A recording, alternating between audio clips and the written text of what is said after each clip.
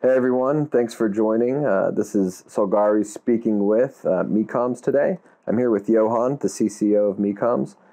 Maybe Johan, you can introduce yourself and what Ferranti MECOMS is about and why we're here today. Okay, cool, sure. So I'm Johan Vandekerckhove. I'm Chief Commercial Officer at Ferranti. We sell a product called MECOMS, a metering and contract management system for energy and utility companies. I think it's really exciting times to be active in the industry. If you think about utilities, is daily news on what's happening in our industry. We're faced with a lot of challenges. We just recently had a pandemic, and that has changed the way people work, and utilities also have to face that challenge. So that is creating many opportunities.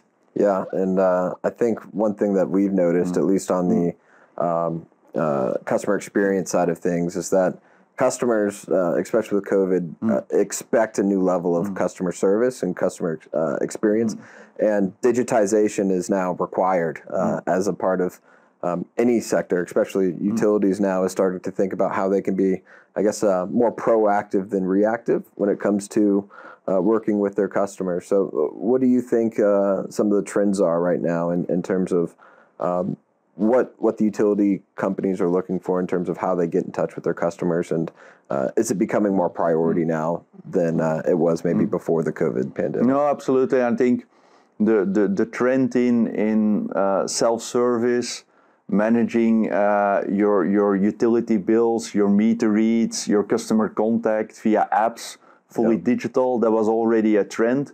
But I think what the pandemic has accelerated is also the way call centers operate and how omni-channel communication happens. And we see a lot of utilities that needed to accelerate in that trend, and also the idea of working everywhere from any device and still having all those communications channels available. That's a big challenge for a lot of utilities on top of the challenges they already used to have. Yeah, of course. And it also comes down to the data behind it. So they're making data-driven decisions around their customer. And that's one of the reasons that Solgari's working with MECOMS, is that we see a really easy way to align with your commercial strategy as well, because obviously the data that you guys bring to the table is all on the Microsoft Dynamics stack, and it's geared towards the utility sector. And so what Solgari brings to the table is the ability to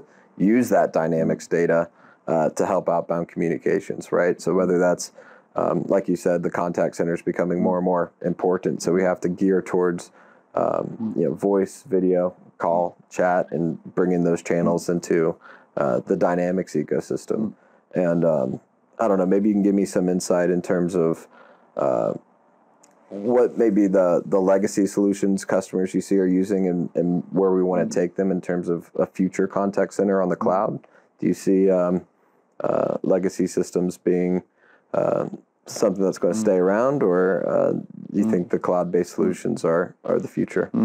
I think it's a good question, and if you look at typical energy company, they will have many applications to manage complex processes. As you say, a lot of data is there, and we see more and more utilities embracing the thought of moving away from data silos, because typically a legacy application is a data silo. Yeah. And what we also see with utilities, that if they switch channel, be it something classic as sending out a letter, an email, or if you talk about Facebook, WhatsApp, if you talk about your call center, those things, if it's really point-to-point applications with a separate data silo, it becomes challenging, definitely if the customer switches channel on how they communicate. So that's a challenge that we see, and what we try to achieve is that to make it as easy as possible for the call center operator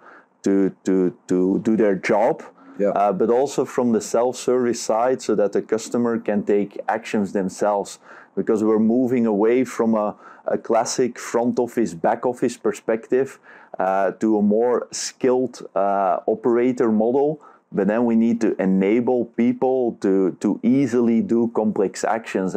and that it's on many levels. That's where we really focus. Yeah, and traditionally everyone's kind of worked in their own system, right? Customer service has their own customer service tools. Sales uses their own sales products and communication methods. And as we go forward, we just see all of that kind of consolidating. And so we've got to keep everything in, I guess what they call is a single source of truth to allow customer service and sales and marketing to all work on the same platform. So everyone's using that data to make the right decisions, right? And so there was actually an article I read this morning where it was saying that 40% of utility customers that are switching, right? So let's say an energy customer is looking to switch, that the customer service or the customer success or the retention team never even really reaches out. So 40% of those customers who are switching don't ever get the Hail Mary or the opportunity to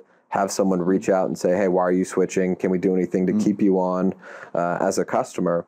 And I think that's the first step, right, is being proactive and making sure that you are able to communicate with those customers. And if you see someone is looking to leave, that you've got the right automations or the right communication methods to at least try to retain customers and lower churn, right? No, absolutely. Today we're at our Boost event where Ferranti is bringing a lot of customers together in one place to think about where utilities are heading. And just this morning we saw the keynote of Steven van Bellegem, who talked about that a lot of utilities only have, as you put it, a billing relationship. And they're very reactive, and they need to become a trusted relation of their customer. Think about the customer experience, and we're now all about convenience, easy, and that's very important. And then, of course, if your customer communication channels are cumbersome and difficult, that doesn't help in sort of being proactive, creating convenience for the customer, creating value. And that's an important step in both in business process, but also in technology that enables that.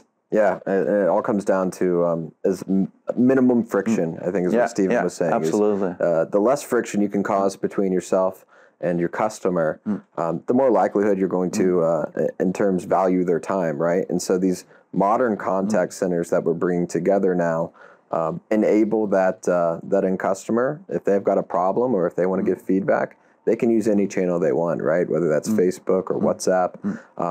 And get routed to the right agent with the right skill set to support that customer. And just like we were saying, if you're working with 4 or 5 siloed data systems, or you've got your social media channels or your voice channels, and you use a separate system for SMS, there's no way to truly understand the full customer picture. And so working with MECOMS, we're now going to give you that 360-degree view of your customer. So everyone's on the same page, no matter if you're a salesperson or a customer service agent, you're going to know exactly what's going on with that customer.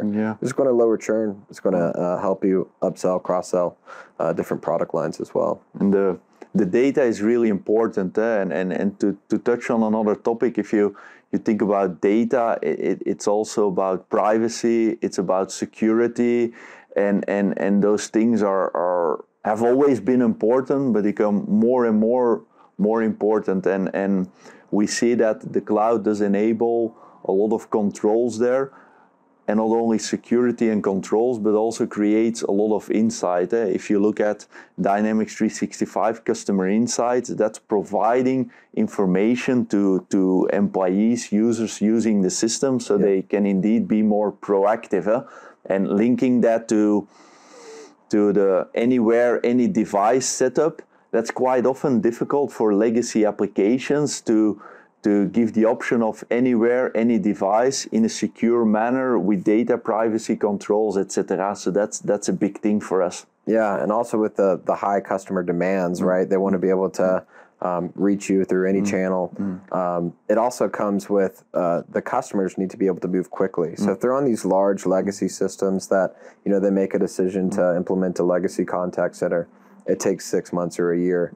That's too long and not flexible enough as the cloud-based solutions that we're offering today. And so that's one of the big USPs that we see together with some of the customers we're working with, is that we can get you up and running in a few weeks instead of a few months or sometimes years that it takes with these legacy solutions. So time is of the essence, right?